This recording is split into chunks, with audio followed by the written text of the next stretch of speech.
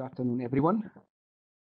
My name is Fadi, and I will be presenting today's webinar on sheet metal formability testing with digital image correlation, with focus on the automotive sector and the evolving materials in the automotive sector. I would like to thank you very much for joining our webinar today. And before we start, we would like to provide a very quick overview about AMT. AMT is a material testing lab that's focused on advanced testing of materials and components by combining state-of-the-art facilities with digital image correlation and optical metrology. And we do that through a team of highly skilled personnel that are really interested in material deformation. So when we do testing, we don't do it just for the sake of producing results, but rather to understand material deformation and behavior. And we try to elevate the outcomes of conventional testing by going beyond standard tests to customized testing solutions so that we can address difficult material testing problems. The types of tests we perform range from the very simple tension tests to more complex spring back tests and formability testing that we're going to talk about today, and even beyond to even more complicated tests.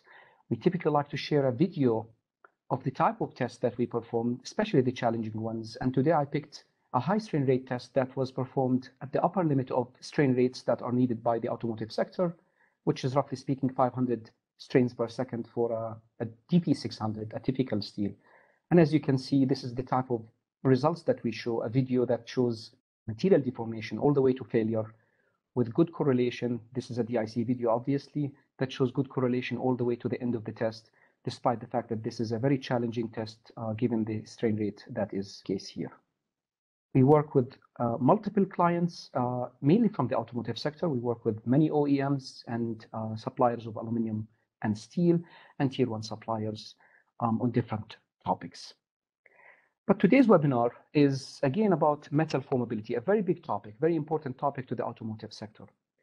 And our objective today is to provide a practical guide to automotive formability testing. So whether you are new to the topic or familiar with the topic, but you are trying to bring formability testing in-house, we hope that we will provide you a very good background about how to do that. What are the things that you should pay attention to, whether it's infrastructure or the testing or the analysis, especially with DIC.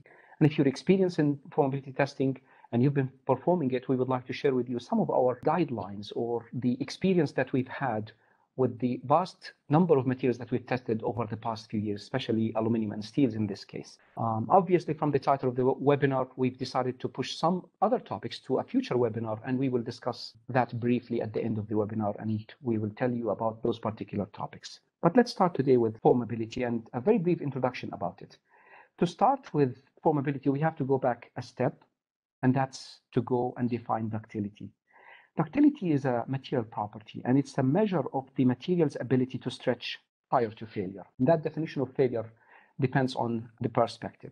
But let's take a tension test, a standard tension test. If we perform such a test on a dog bone sample, we typically generate a stress strain curve as the one that's shown here. And here, failure could be defined as either the point of rupture, which is the end of the stress strain curve when the sample breaks, or simply, depending on the application, the end of the uniform deformation zone. And regardless what, the ductility of the material can be driven by one of the two. So we could be talking about the uniform ductility, or we could be talking about the tensile ductility or the total ductility, depending on which point is of most interest to our application. But either way, that tensile ductility is a material property, and it's typically associated with directional material deformation. When we move to automotive stamping and the type of processes that sheet metals are experiencing during these processes, it's often the case that the material undergoes biaxial material deformation rather than uniaxial tension or uniaxial deformation. Therefore, this tensile ductility becomes irrelevant or maybe not truly representative of material deformation.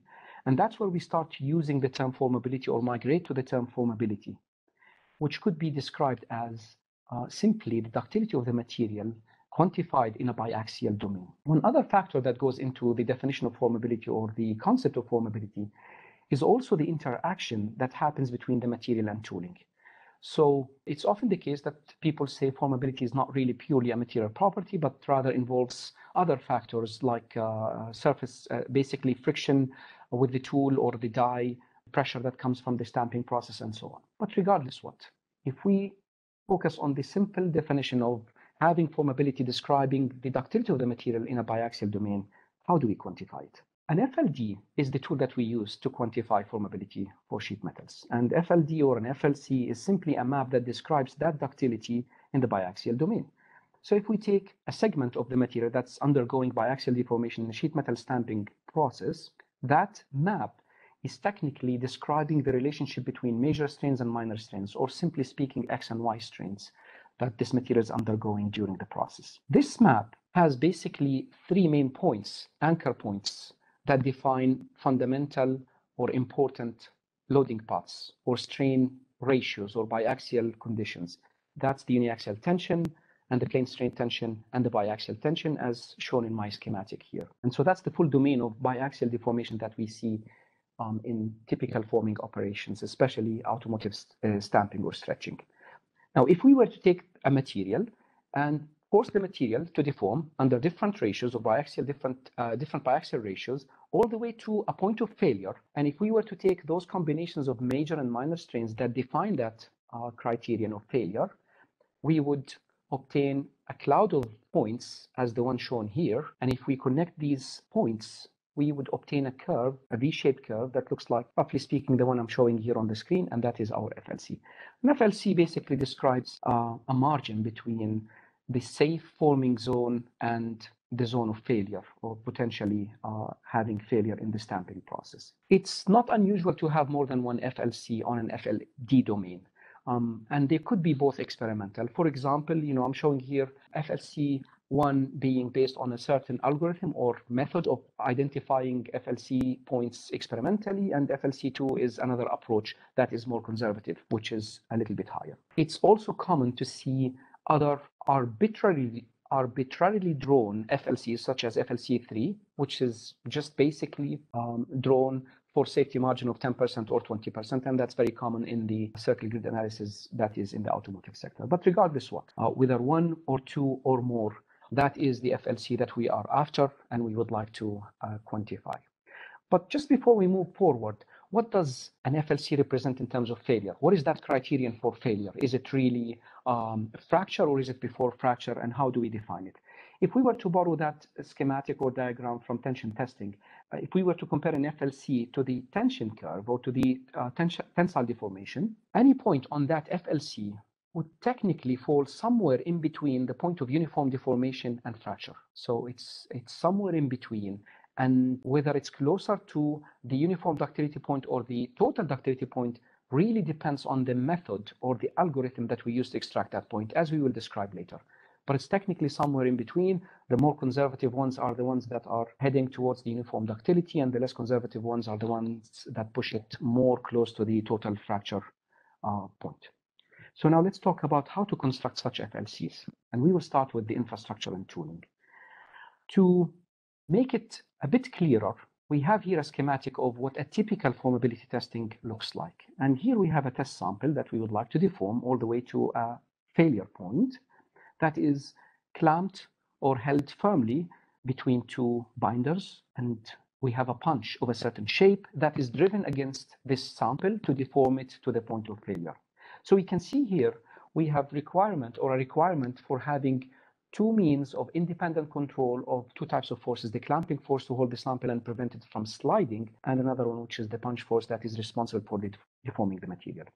Once we do that and we start deforming the material, we must monitor a couple of items that are necessary for FLC. Typical, just like the tension testing, we must record forces, so we need a force sensor, and we must record deformation or strains, and that's a deformation sensor. But unlike tension testing, force in FLC testing is not essential, and technically we could compute FLCs without having any idea what the force level is during the test. So what matters here the most is the deformation sensor, which is digital image correlation, which we will talk about soon. Let's go to the equipment. As straightforward as it sounds, this is one of the biggest questions that we get from our partners, colleagues, customers, and so on when they want to move to formability testing, which is the type of equipment that they should go with. And of course, there are two major options out there. Either we go with universal formability testers like the one shown on the left-hand side here, which are basically self-contained pieces of equipment. They're hydraulically driven. They have the power unit inside, and they have the hydraulic cylinders that drive the punch and the binder or the clamp. And you have the tower of tooling that accepts different types of toolings for different types of formability testers or tests as needed. They're very compact, and they're, like I said, self-contained. The other type of equipment is simply a dual acting hydraulic press, because that's technically what it is. You just need two independent mechanisms to control forces, and so any hydraulic press would do. A comparison between the two is really, it's not really possible without having, based on just 5 points. In terms of footprint and the space that this equipment requires, of course, obviously the universal formability testers are definitely more compact and more suitable for this kind of testing if you can get the right capacity of the machine. But that's where we have a drawback. These machines, once you get to a 1,000 kilonewton in terms of punch force or clamping force, these machines become very large, and I don't know of any machine that can go beyond that. So if you want higher capacity, your better option is to go with hydraulic presses, which are usually labeled as more flexible. And that's not necessarily true, because the formability testers can do exactly the same thing. You can interchange tools as you like. But I think they usually get a slight plus from the idea that you can put there some tryout dice if needed. But to be honest, very few people I know do both of them on a large scale. It's usually you either do formability testing or you do stamping operations or tryouts and so on. But regardless whether it's footprint or practicality, the ergonomics and so on, or whether it's the capacity and the flexibility, the two systems are comparable, but it depends on the application. In terms of cost, both of them are technically bad. They're very expensive, and that's one of the reasons why these pieces of equipment are not very popular out there.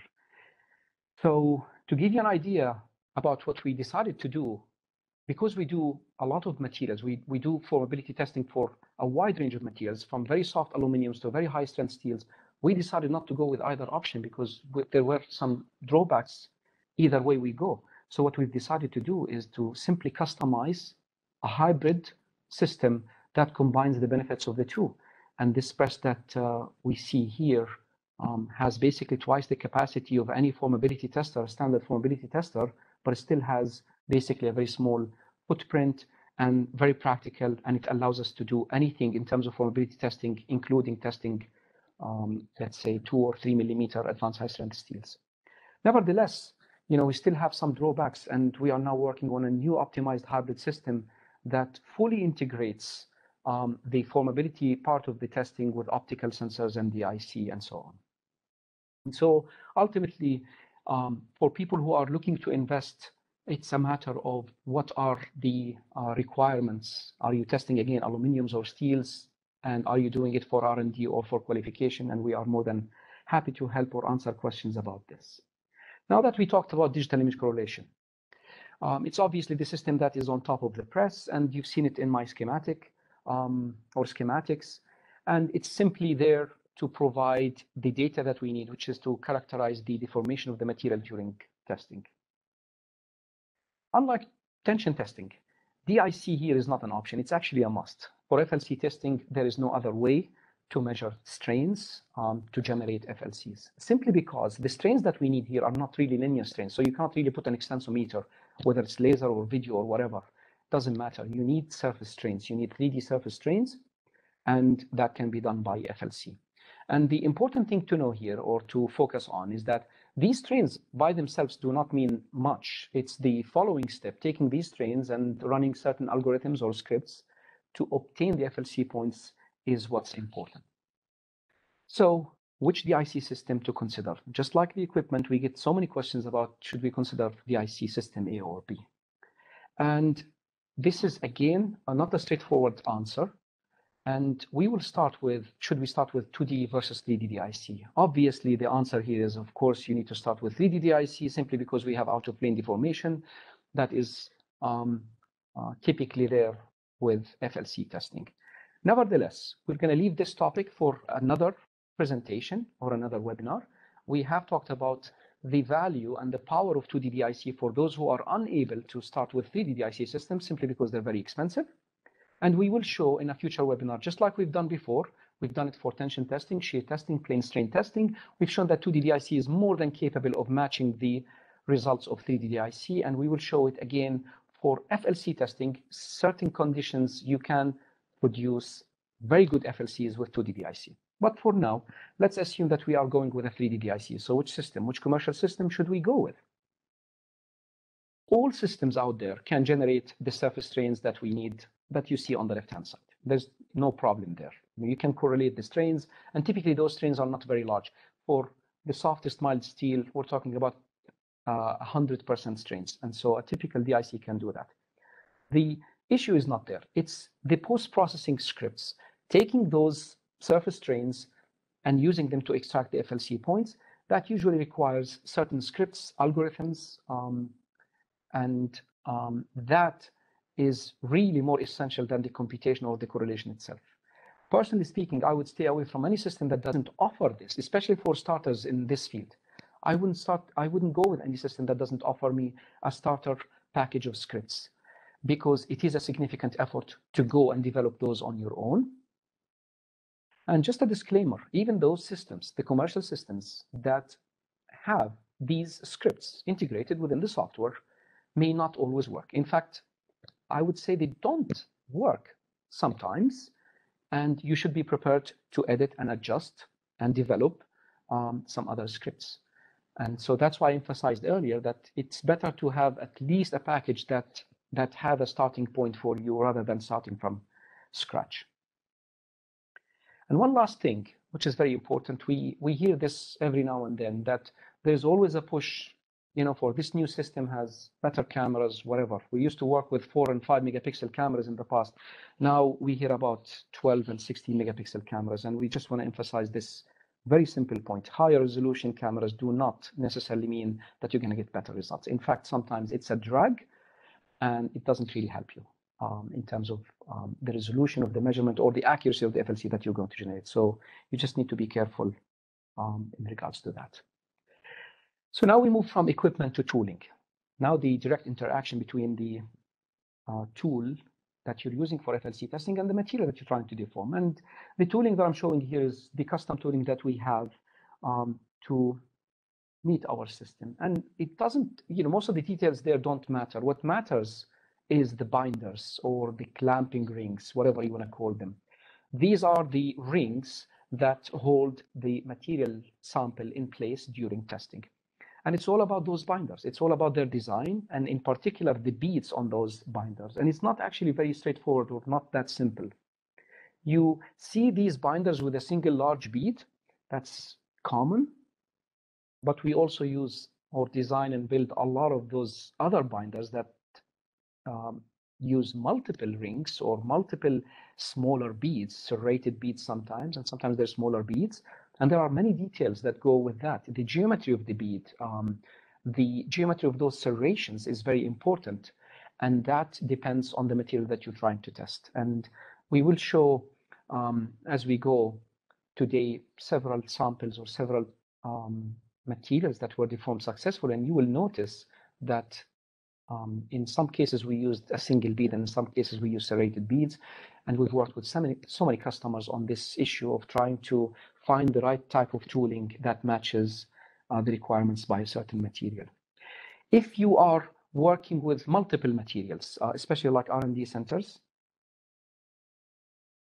that deal with, let's say, steels and aluminiums, you will see the effects of this tooling more prominently when dealing with aluminium alloys versus advanced high-strength steels, and especially when you move from Nakajima to Marciniak testing, as we will describe shortly. So now let's go to the test types by tooling. Obviously, we have Nakajima and Marciniak, or what we call them out-of-plane versus in-plane testing. These are very popular, very common, but I just put the schematics there to simply show the difference between the two, and that is the shape of the punch. We have a hemispherical punch with Nakajima, and we have a cylindrical punch with Marciniak. The standard size for both of them is about 100 millimeters. And some of the differences between them are very clear. So let's start with the first 4 lines there. Obviously, Nakajima involves bending, out of plane deformation, and also it involves friction. And that's not the case with Marciniak. It's pure stretching, there's no out of plane deformation, and with carrier blanks, there is technically no friction at the center of the sample. And because of that, Marciniak is credited for having better or more linear strain paths than Nakajima, and therefore it should be the better test. The results are not really skewed, there's no bending effect, and so on, and there's no frictional effect. And that is up to here all true. But practically speaking, Nakajima testing in terms of tooling is simpler, and the test itself is easier to perform. There's no carrier blank, and that really invites a lot of trouble in terms of alignment and so on. Nakajima testing works almost always. There are some exceptions, of course, with soft metals under biaxial testing, but Marciniak is typically more problematic. It doesn't work for many materials, and we will talk about this a little bit more. And most importantly to us, material failure is very important in FLC testing, and it's usually more favorable with Nakajima. It tends to fail in a better way. And it's not only about the failure at the center of the sample, it's multiple other things, as we will show in one of those videos. While Marciniak is a little bit more problematic when it comes to even failure. And finally, from equipment and investment, if you're thinking about doing Nakajima, the force levels are, let's say, X. If you take the same material and test it in, under Marciniak tooling, you're almost now going to 50% to 100% extra capacity needed in order to perform those tests.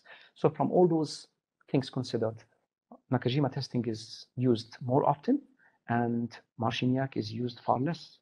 And that's at least what we see from the industry and our customers. The demand for Nakajima is usually much higher. There are some other formability tests, and we don't want to talk about them too much, but I just want to mention here Erikson testing, Fukui testing, and so on. These tests usually run under the same principles, but the tooling is slightly different. Typically, Erikson test, for example, that's the popular one, uses a 20 millimeter punch, which is basically a small punch, involves more bending and more friction, but it's not really used for FLC determination. It's more of a semi-qualitative test that is usually driven by the height of the notch or the dome that's generated by the punch. Another test is the hydraulic test, the bulge test, whether it's hydraulic or pneumatic. And we will discuss this in the second webinar because it shouldn't be really relevant here. That's not a standard test for FLC, but we will show how you might need this test, especially the hydraulic test, for obtaining FLCs for certain materials that are really difficult to deal with, where Nakajima and Marciniak fail to address the need of that material. But we will wait, or we will talk about this in the next webinar. Let's talk about FLC testing itself, and let's just go through the basic or the important steps and important notes that we should keep in mind when we do FLC testing. So the first step is the selection of sample geometry or sample geometries. These are basically samples of different designs, or as you can see at the bottom there, they share a certain shape, but they have different widths. And the idea is very simple. Your FLC testing, whether it's Marciniak or Nakajima, are both axisymmetric. So the only way, or the only tool you have in your hand to change the biaxial strain ratio to fill an FLC or an FLD is simply to play with the sample geometry. And that's the main drive. And then after that, you have a little bit more control by changing your holding force and the frictional conditions between the sample and the tool. And that's it. And so that's why sample geometry is very critical for you to be able to fill your FLD domain. The shape, the overall shape is described in the ISO 12004. That's the main standard that describes formability testing. But it doesn't give you the exact dimensions. It just gives you recommendations, and you must go through an iterative process of development to arrive at some sort of optimized geometries that you can use for testing. That optimization, or those geometries, are never the same from one material to another. And there is always a need for adjustment and modification, especially when you jump from, for example, advanced high-strength steels to go to typical steels or mild steels. or to go to aluminium alloys. That requires some adjustments. Also, when you go from a certain loading path to another, or if you consider one particular loading path here, the plane strain, you might have to adjust because the response of different materials to that particular loading case are technically different, especially when you go from Nakajima testing to Marciniak. That requires a lot of adjustments and a lot of iterations. But regardless what, once we settle on certain designs, and we'll show some results for different designs, the general target of testing, once we start the test, is simply to achieve, let's call it, favorable failure in the sample. And that favorable failure is simply described by basically a crack close to the center of the sample. That being said, because when you're doing the testing, you don't really know whether this is going to generate a good FLC point or not. That happens several steps afterwards. Simply having good failure in the center does not guarantee good FLC points, and we will see some results later on. The second thing to keep in mind during the testing phase is just to have sufficient number of images during testing, especially towards the end of the test, and that relies on your DIC. So your DIC must have enough frame rate, or must provide enough frame rate, especially for high-strength steels or brittle materials such as limited ductility aluminum alloys. And that's what matters during the testing stage. From both things considered, whether it's the sample geometry or the physical testing, what we're looking for is, again, favorable failure. And I'm showing here for Nakajima testing a nice set of samples. And as I said earlier, Nakajima testing is less challenging in terms of achieving this objective than Marciniak. And you can see like really nice failure across the board, 4 repeats, 10 or 9 different geometries, everything worked out fantastic for this material, which happens to be a steel.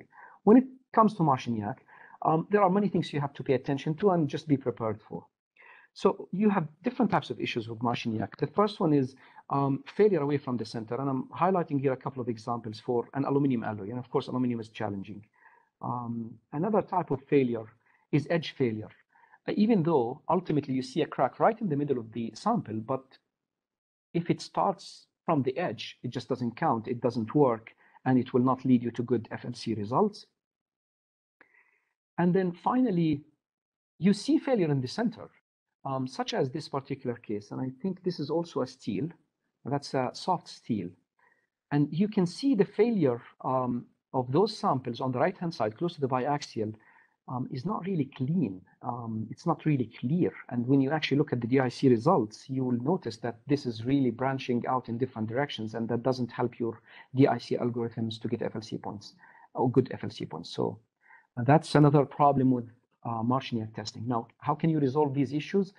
Different things need to be done, starting from the optimization of the geometry.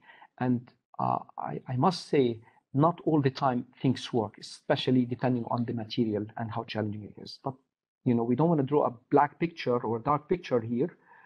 Sometimes we could get really nice results with Marciniak, but that really depends on the material that we're trying to test, such as the case here. That's a very nice set of Marciniak samples that were very successful, very good. Let's go to the next step, processing, DIC. The DIC processing step itself is not really demanding. And like I said earlier, any DIC software should be able to do this step, which is just the correlation, correlating the images and giving you like really nice surface strain maps like the one that I'm showing here. There's nothing special about it, and there's not really much to add here. The only thing we would like to add here is if you would like to be consistent, we recommend maintaining a fixed number or a good number for the reference length or the point distance or whatever it's called, depending on your software. And in essence, what we're talking about here is the equivalent to the mesh size in finite element analysis. That's again a feature in your software, regardless what it's called. It just describes the equivalent mesh to finite element analysis. And for us, we've been using something close to 1 millimeter because that's a very nice mesh size, not too fine, not too coarse. And that will skew the results of your FLC analysis down the road. The previous slide, or this particular slide here, just shows a Nakajima sample. To compare it to a Marciniak sample, just on the processing side, you will see some differences. You'll see that there are some strain accumulations around the sample, around the perimeter, and you cannot avoid that. and you will see the accumulation that you're interested in, which is close to the center. Unfortunately, most of those central accumulations happen very late in the test, not like Nakajima. Nakajima starts really from the beginning, where the localization stays roughly in the center unless your friction problem is out of control. Marciniak is not. It starts with accumulation around the perimeter, and ultimately, if the test is successful, you're going to see some accumulation at the end of the test, right in the center, and we will have a video to show you what we're talking about. And that is a challenge with Marciniak, and that's why the failure rate in Marciniak testing is much higher than Nakajima. Let's go to the post-DIC analysis, or the post-processing step. After we get those strains, depends on what kind of algorithm we are interested in to obtain the FLC points. And we will start with the most popular method, which is the section method described in the ISO 12004, in which it says you should draw 5 virtual sections across the crack line and obtain the distributions of those strains, both major and minor, and track them throughout the test, all the way to the end of the test. And then the frame before failure, we focus on that one, and we perform a parabolic fit to that particular section in the central region, and we obtain a major minor strain combination that represents an FLC point. To describe it better, maybe I would borrow this schematic, a nice schematic that focuses on one section. You can see the red points are the major, and then the yellow ones are the minor, and the black fit is the parabolic fit that we're talking about to the central or the middle region of that section, and those 2 orange points would represent the major minor strain combination that is a point on the FLC. Obviously, because we have 5 sections per sample, you get 5 points for every test sample, and when you repeat it 3-4 times, you get multiple sample averages, and then you get a geometry average from there, and that leads to an FLC like the one we showed earlier. From a Marciniak versus Nakajima, the sections are obviously different, whether you do this kind of testing or that. Nakajima tests typically lead to better section profiles, like the one you see here. Of course, you will still see some roughness, but that's okay. It's still manageable. Marciniak is a bit harder to deal with, and that's an example of the type of section you get with Marciniak. You must reject the stuff on the outside simply because it doesn't count, and focus on the center. But even in the center, you can see that sometimes it's difficult to find a parabolic fit, and that's why results could be skewed, or sometimes you have no successful FLC point that comes out of it. But if all done correctly, and we will talk about several cases later on, with the section-based method, a good FLC would most likely look like this, where you have good number of points, more than 5, and good distribution of points that covers most of the FLC, as you can see here. Let's go to the second method, which is not very popular, but it is requested in certain by certain OEMs, and that's the linear best fit method. And you can find more details about it in the literature, but what we need to focus on here is that there are no sections involved here. What happens in this method or approach is that we focus on a certain point or a region of small region of maximum strain. We identify that region, and we calculate the effective strain, or usually called thickness strain, and we find the derivative for it. And from that derivative, we plot a line against time, or we plot the curve against time. And when that slope, when the slope of the thinning rate or the strain rate reaches a certain critical value, we pin it down, and we take those two points at the combination of major and minor strains, and we consider it an FLC point for that particular condition. So basically, it requires taking the strain rate and tracking the evolution of that. So that's why it's usually called a time-dependent method. And when the rate goes really high, or basically starts escalating high, it sort of represents a point of necking, the point of necking that we're interested in terms of formability, and that's what defines an FLC point. Because there are no sections, every sample produces only one point for FLC, and that's why a typical LBF forming limit curve shows lower density of points compared to the section method. But again, here's a sample of a good FLC that was obtained with the LBF method for a certain material, and again, nice distribution of points that covers the the entire FLC domain. So now that we covered the process, let's go to the highlights. Notes, remarks, comparisons, and some important information that we would like to share with you, especially people who have experience in this kind of testing and have done it for, let's say, a wide range of materials before. So let's talk about certain items, and I'm going to start with the last one that we just covered in terms of the analyses, section method versus LBF method. This is, again, something we encounter when we work with certain OEMs because they require, let's say, the LBF method, and we typically try to compare it with the section method. And I would like to present some results for certain materials. This is for a mild steel. And of course, in all these plots that I'm going to show, the orange one is the LBF method, and the yellow one is the section method. And so this is a mild steel, a very soft steel, going a bit higher to an HSLA. This is most likely a hot rolled material. Then we go to a BH steel, which is really close to a mild steel. Then we go to a Gen 3 steel. That's almost 1,000 megapascal steel. And then ultimately, I also added an aluminium material or an aluminium alloy here, the equivalent of a modern 6000 series here. From all these, you can see that the FLCs that are based on the LBF method are typically more, sorry, this is a mistake. They're less conservative. So they're basically more generous in terms of the FLC. They're typically higher than the ones obtained by the section method. And we've noticed this regardless of the material degrade, the thickness. Very seldom we see the section method higher than the LBF method.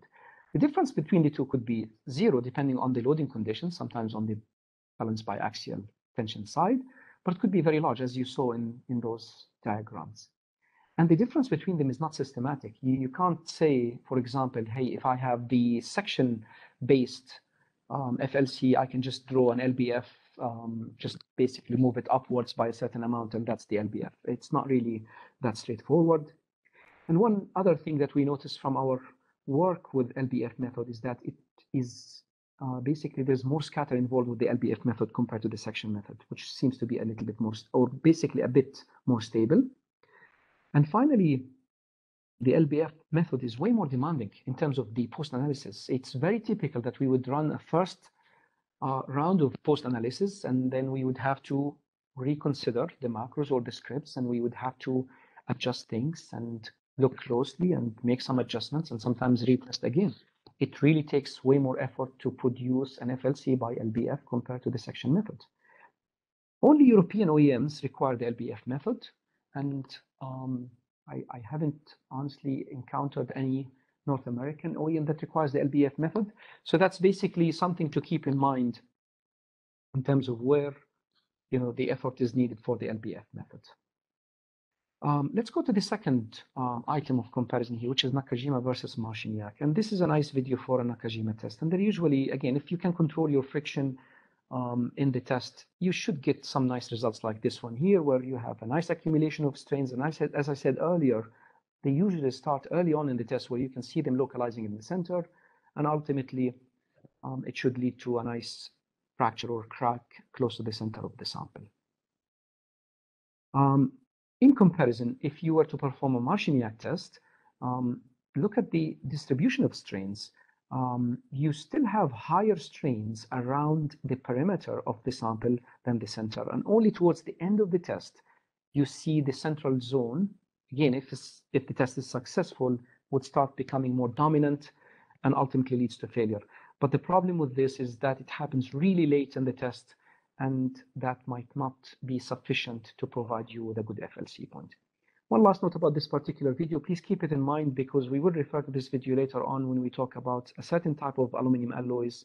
As you can see, this particular aluminum alloy experiences or exhibits some banding that you can clearly notice in the center of the sample right before failure. And that obviously is not a good thing and leads to more complications. Okay. So now let's try to do a comparison between the two. Obviously, it's not typical that we get requests for both of them, but sometimes we try to jump on opportunities if we can to try to provide data like this one. And this was a nice study in which we had the capacity and the material to do both Nakajima and Marciniak on the same exact lot of material. And that's the sum up of this particular project. In essence, we obtained what we were hoping to obtain. The results are comparable, but there is a shift or a skew that's caused by the bending effect that is known to be associated with Nakajima test. Number one, the FLC0 for the Nakajima was, of course, shifted to the right, and it should be slightly higher than the one for Marciniak. But other than that, the rest of the curve or the rest of the FLCs should be comparable, and again, slightly higher for Nakajima testing. And that's basically what we have here. You would expect the Nakajima to be always offset to the right. We've never had a Nakajima test that produces FLC0 right on the PST line, and that's expected. The section method and the LBF method, both of them are less stable for a Marciniak testing approach, regardless what and regardless of the material. So if you must perform an FLC test and the LBF method is required, we would advise to go with the Nakajima approach just to minimize trouble, because already the LBF method is very demanding, and again, it's not very stable. Both North American and European OEMs require the Nakajima approach, and very few OEMs in North America require the Marciniak approach. So from that perspective, that basically is the point of view, is that your typical go-to approach is most likely going to be Nakajima, and so on. One last note here is that Nakajima is known to have non-linear strain paths. Again, cannot be eliminated because of the geometry, but there are multiple papers in the literature that talk about the correction, and often that correction is not really required by OEMs and tier 1 suppliers. Material thickness. This is something we were very lucky to have a wealth of information, because we tested so many materials, and sometimes they happen to be the same grade, but just different thicknesses. So we wanted to share just some highlights. Sometimes the comparison is not really fair, because saying that it's the same grade but different thickness doesn't really mean that it's the same microstructure, obviously. But other parameters might not be the same. But at least we try to get some insights from the results that we have. And here I'm showing a couple of materials. So this is for an HSLA, roughly less than 1 millimeter to 1.2 millimeter. We see that there's a slightly higher FLC0 for the 1.2 material, which is expected. But the interesting thing to point out here is, look at the difference between the LBF and the section methods for both materials, which is technically the same material with different thickness. It's not exactly the same. And that's something to keep in mind. If I go to an aluminum alloy, this is a challenging aluminum alloy, 5182 or 5000 series in general, they're very challenging. And you can see here that there is a slight difference in the level, which is on the side of the thicker material as expected. And we've even tested the 2 millimeter 5182, and again, the FLC is slightly higher. But please pay attention to the shape of the FLC and notice that they're not exactly the same. Let's go to another material, a CR420, that's another HSLA. This is the same exact thickness of a material, but they're basically provided by two different steel mills, and so therefore they're totally different. And you can see that is reflected here. So even though they're the same thickness, even though their tension curves are very similar, their FLC curves are different, and their FLC0 is also different. Finally, I have a nice example of a material that we were, we tested several thicknesses of different coils of different thicknesses. And I'm just going to run through them very quickly. This is a TRIP 780. Just please take a very quick look at them. You'll notice that there are, even though the thicknesses are very close to each other, there were some differences both in the FLC0 and the general shape of the FLCs from one thickness to the other. What we're trying to allude to here in terms of presenting FLCs and material thickness is that we recommend avoid using those thickness/strain hardening exponent-based FLC formulas, simply because they don't work for most of the steels, and they don't work necessarily for aluminum alloys. And that's something we see from basically lab results, regardless what material we consider.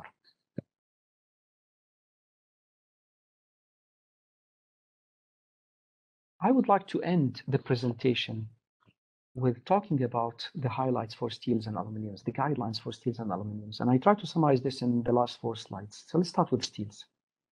When it comes to steels, if we're considering first gen and third gen steels, and that's basically DPs, strips, UP steels, and the third gen steels, the new ones, we typically say that there are no problems technically in performing FLCs for these materials. They're technically very friendly.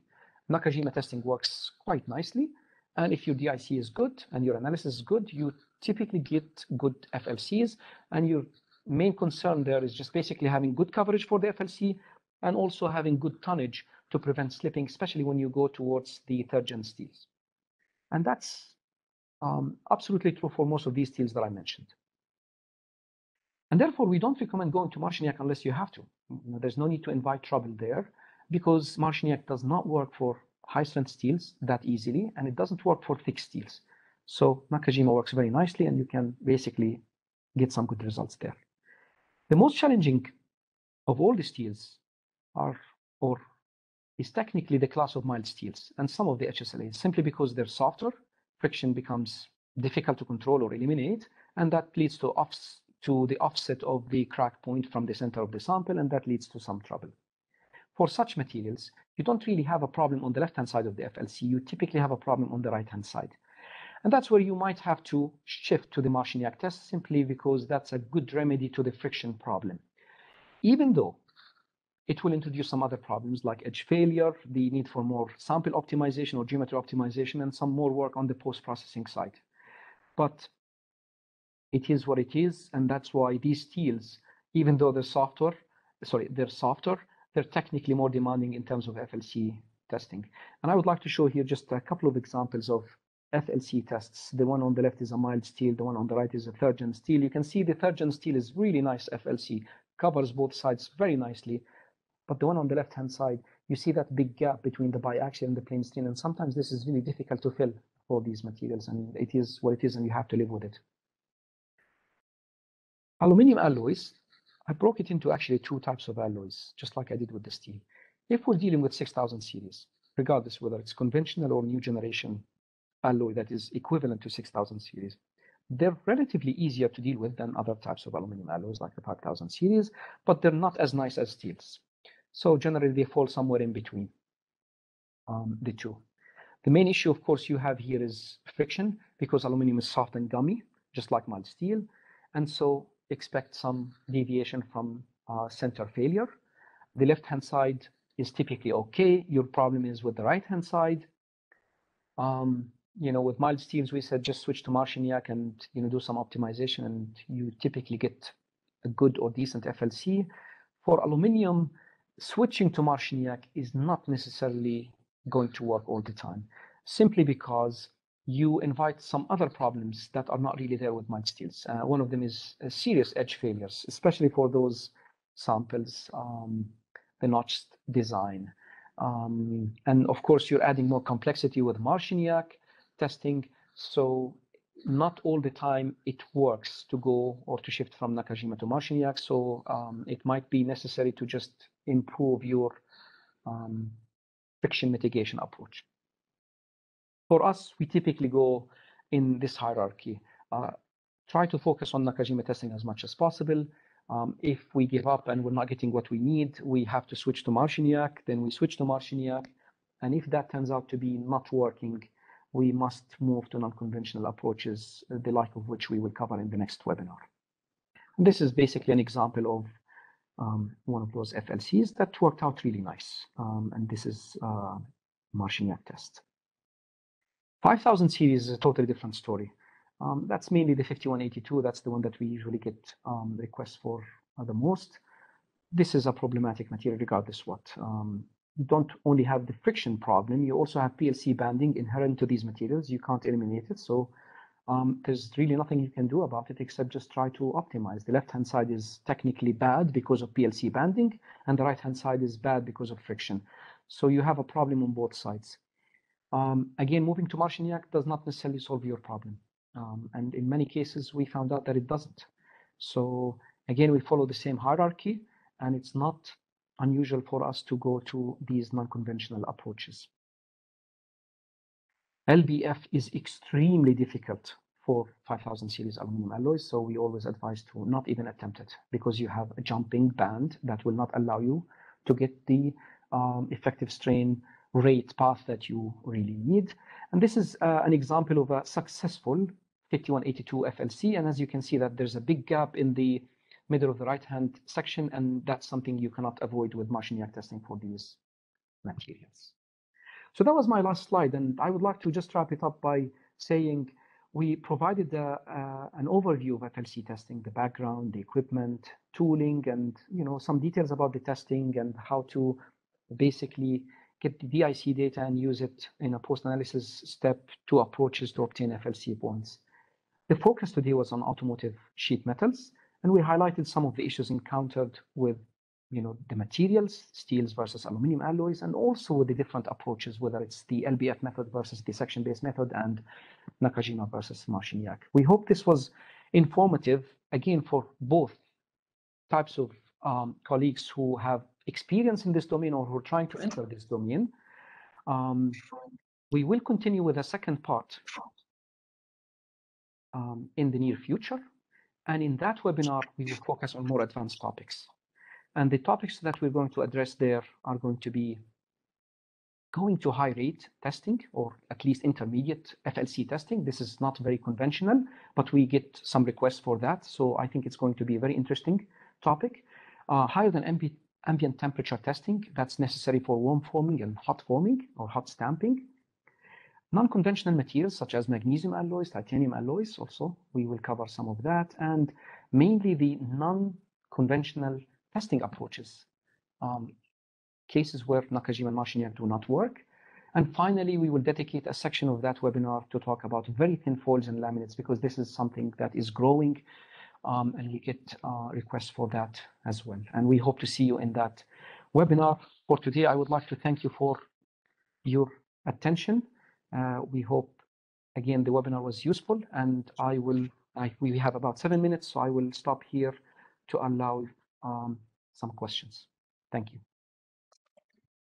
Thank you, Fadi, for the nice presentation. We have a couple of questions from our viewers. The first question is, do you propose any best practices on how to control friction in Nakajima testing?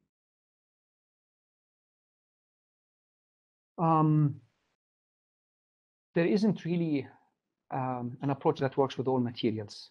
The ISO 12004 has some recommendations in that regard.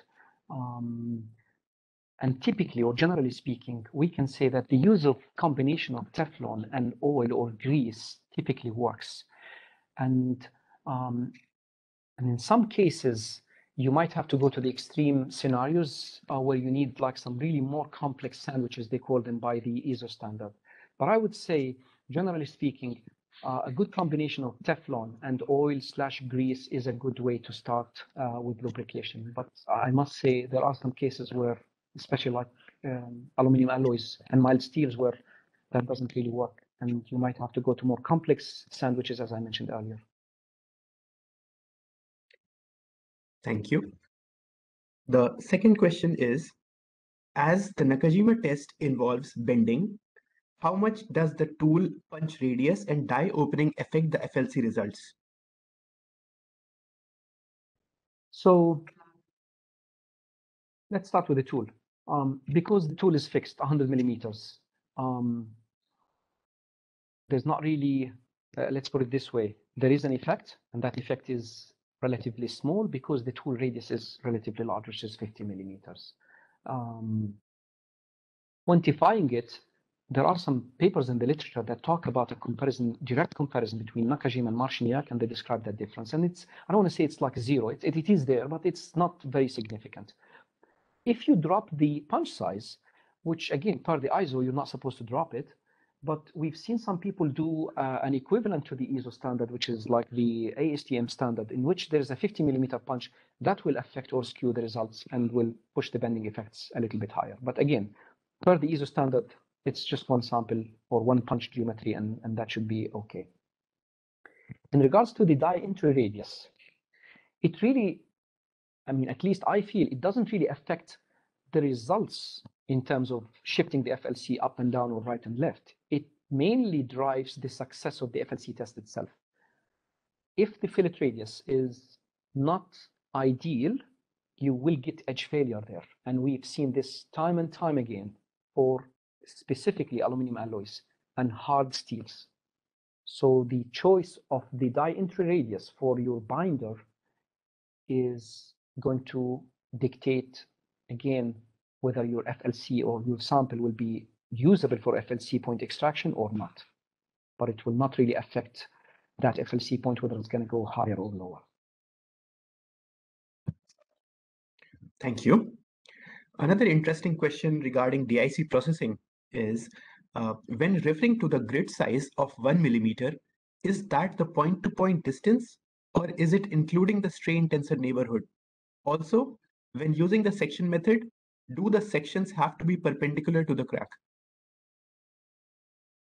Okay, so I'll start with the second one. Section method per the ISO standard says that you should be perpendicular to the crack unless it's a sample on the left-hand side. And in that case, you must just follow the major axis of the sample, and that's described in the ISO standard. But generally speaking, for plane strain to the biaxial, you should be perpendicular to the crack. As for the other question about the point distance in the DIC analysis, this is basically an arbitrary choice. We do it simply because we want to be consistent all the time. Now, the point-to-point distance, does it take the tensor neighborhood into account? Yes, because the tensor neighborhood there is, of course, built into the algorithm, and I think you can set it to the minimum, and that's what we typically do. We set it to the bare minimum, which is 1.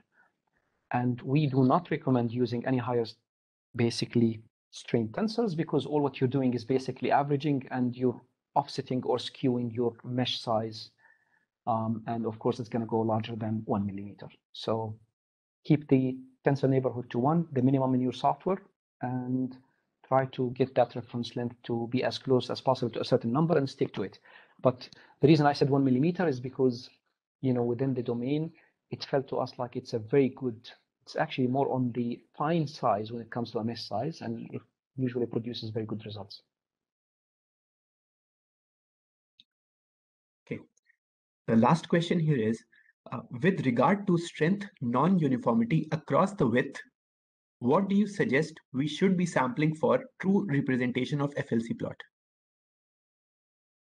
I'm sorry, say that again, Akshat. You said strength non-uniformity? Yes. Yes. Okay. I might have to think about this question before I suggest something. Yeah, I need to think about it. So maybe we'll get back to the audience on this question by, you know, a general answer by email. Sure. I think we are hitting the time limit, and that's a wrap for the questions too. Okay, great. Well, thank you, Akshat. And again, we thank you all for attending this webinar, and we look forward to see you again in a future webinar. Thank you very much.